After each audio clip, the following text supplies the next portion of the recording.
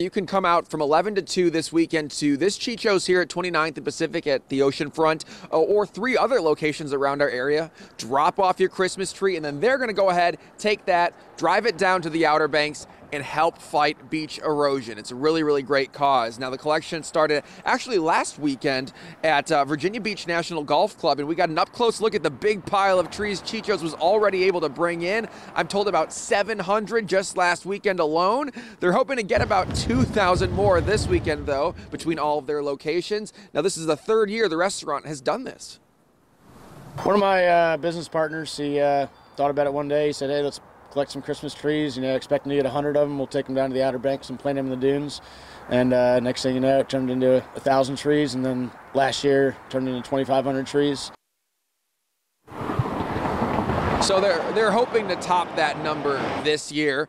The Chicho's collection locations, again, Oceanfront, Shore Drive, Strawbridge, and Greenbrier, are only collecting on-site from 11 to 2 tomorrow. Virginia Beach National Golf Club is also collecting at the same time tomorrow and Sunday. I'm told that they collected so many trees last year just at the Chicho's locations that they got in trouble. And it was a fire hazard, apparently, so they had to bring in the golf club to help collect all those trees this time around. And I'm told that next weekend they're going to load them on trucks, take them all the way down to the Outer Banks, and put them in the dunes there to, again, help fight beach erosion.